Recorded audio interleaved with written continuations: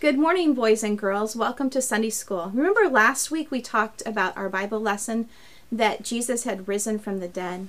Well, we're going to continue on with that story today with the next part of our lesson.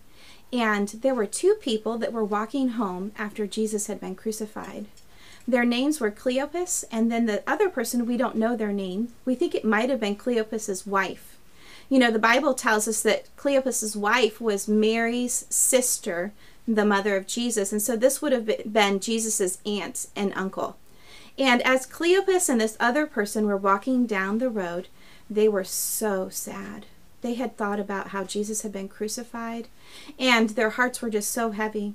They lived in a town that was about 7 miles away from Jerusalem, and that was called Emmaus. And as they began to walk down the road, suddenly Jesus showed up with them. They did not recognize Jesus at the time, but Jesus began to talk with them. And he said, "Why are you talking and looking so sad?" And they looked at Jesus and they said, "Surely you're not from around here, because you would have heard what happened in Jerusalem last week." And so Jesus said, "What did happen in Jerusalem last week?" And they began to tell him about how Jesus, the Messiah, the Son of God, had been arrested and had been killed by the Roman soldiers. Jesus was somebody who had done many miracles, and he had given them hope that maybe he could help free them from the Roman rulers, and he could save them and be the Messiah. But he had died. And as he began to talk to them, Jesus didn't allow them to know who he was. And he said, "How foolish these people are. Don't they remember what the Messiah and the prophets had said was going to happen?" And he said, "You remember in the Old Testament, in the prophet Isaiah said that the Messiah was going to come and die, and he was going to rise again." And Jesus began to explain the scriptures to them, but again, they don't know that it's Jesus. They were surprised at all that he knew about the Bible. Well, as they began to talk and spend time together, they were getting closer to their home. And so Cleopas and his wife invited Jesus to come have supper with them. Well, pretty soon, Cleopas's wife had made them dinner, and he had gotten ready to set the table and put everything out. And so they asked Jesus to say the blessing, to say the prayer for supper. And they began to pray. And as Jesus began to pray, and they opened their eyes, he broke the bread, and all of a sudden, their eyes were opened. They could not believe it, but Jesus was sitting there eating dinner with them. They were so surprised. And when they saw that it was Jesus, Jesus disappeared. He was gone from the room. He didn't walk out, but he was just gone. Well, Cleopas and his wife were so excited and surprised that they decided to not even finish their supper. They left all their food on the table and they took off running back to Jerusalem. Now, remember, how many miles is it back to Jerusalem? Do you remember how many miles, Hannah? At least 15. 7. 7 miles back to Jerusalem. Can you imagine walking 7 miles? Now, they've already done 7, so it's 14 miles. And they ran up to a place where the disciples and Jesus' friends were. They were in a room, they called it the upper room, which it means a room that's upstairs. And they said, "You will not believe who walked home with us today. Jesus is alive. He's risen from the dead, and he's no longer in that grave." They said, "We saw him have dinner with us." And as they began to tell the disciples the good news in that upper room, Jesus showed up in that upper room. You know, these disciples were upstairs, locked up in that room, and they were so afraid. They thought that maybe the Roman soldiers might come and arrest them and kill them next. It was a really dark, scary time. You know, when we're at home and we're trying not to get sick, and we have a lot of changes in our lives, we could be afraid or nervous. But did you know, boys and girls, that Jesus is with us? He's there right with us wherever we are. And Jesus showed up in that upper room with the disciples to help encourage them. And as he showed up, they were excited but also scared, because the last time they had seen Jesus, he was dead. And here's this man who looks just like Jesus, and they were afraid. And so Jesus said, "Do you know what? I'm hungry. Do you have something to eat?"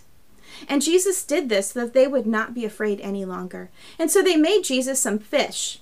And they made that fish and served it to Jesus, and he ate it.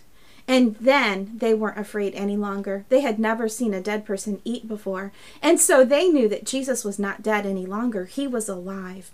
And after he had that special dinner with the disciples and his friends, he began to remind them about the Bible and what the Bible had said.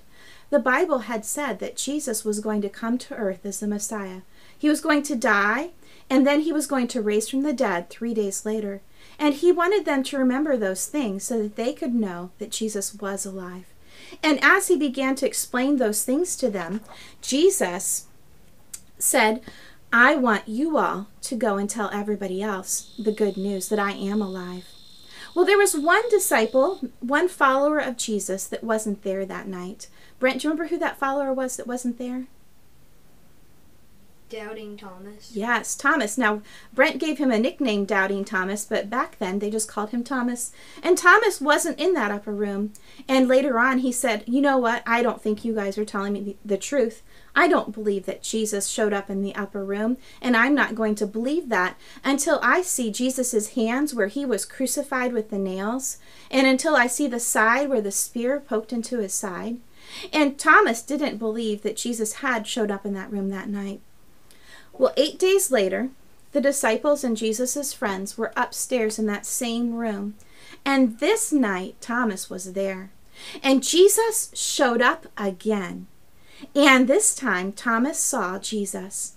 And Jesus looked right at Thomas. He said, Thomas, come over here. Look at these hands. Would you like to touch the place where I was crucified? Look on my side where the spear poked my side. And by then, Thomas didn't even want to do that. He knew that it was Jesus, that he had risen from the dead. And Jesus fell down and said, my Lord.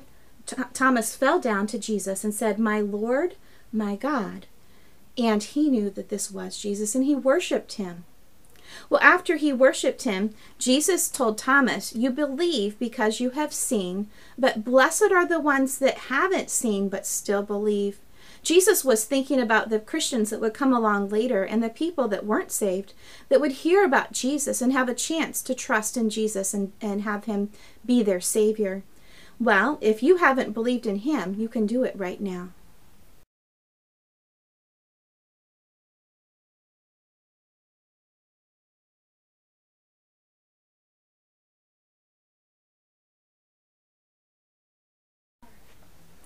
Our craft for today is going to be how to upcycle broken crayons. I have a lot of broken crayons in my classroom and I don't like to throw them away, and I found something useful to do with them. I have these Lego molds that I bought at Legoland, but you can also buy them online. They're made out of silicone, so they're heat proof where you can heat them up. And this is what the first one looks like. It looks like the bricks that you build Legos with. And then this is the second one. This looks like the little Lego minifigures. And what you need to do is to take the crayon and take all the paper off of the crayon. And you can unpeel it, boys and girls, if you want to do that yourself. Or you can have your parents take something sharp like this and cut the paper off of it. That goes a lot faster, but that's something that the grown-ups should do. Once you peel all of your crayons, you want to break them into little pieces like this. So I have a crayon that's broken into maybe a third or a fourth, and I put the little pieces inside the mold. You can do one color, or you could mix your colors up. I like the different colors mixed together, and so you fill up the molds. And then I did the same thing with this one right here that has the little Lego minifigures in it. Then you want to microwave it, and I microwaved this one for 6.5 minutes, and it melted the crayons completely. And then you want to let it cool off and get hard. This one took a little bit longer. This one took 8 minutes to microwave. And the little Lego minifigures, you have to be careful when you pop them out that you don't make the head come off, because it's a little bit skinny through there. Well, this is what it looks like when you take it out. You've got the little Lego minifigures like this, and they're crayons that you can draw with. And then here are a couple of the bricks that I made, and you can see I swirled the colors together and made them different colors. And then these are what they look like stacked together. They actually stack just like a Lego do, like that. And that's how we upcycle broken crayons.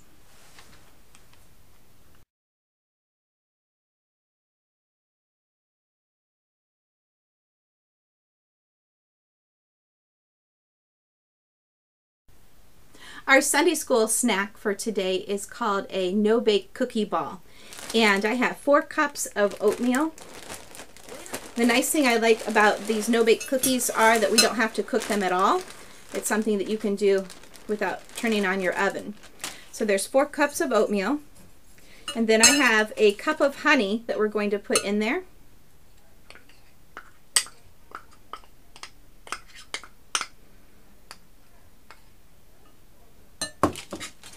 We have a cup of peanut butter, and you can use regular peanut butter or the crunchy kind.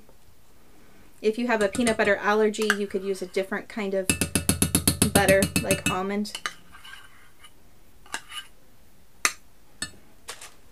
Then I have 2 teaspoons of vanilla.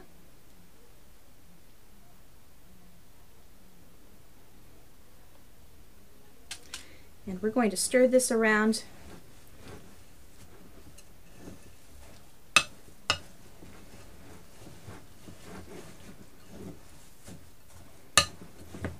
The last ingredient I think you all are going to like a lot. It is M&Ms, and I have a cup of M&Ms in there. And we'll go ahead and pour those M&Ms in. I use the small ones, but you could use the regular size ones too.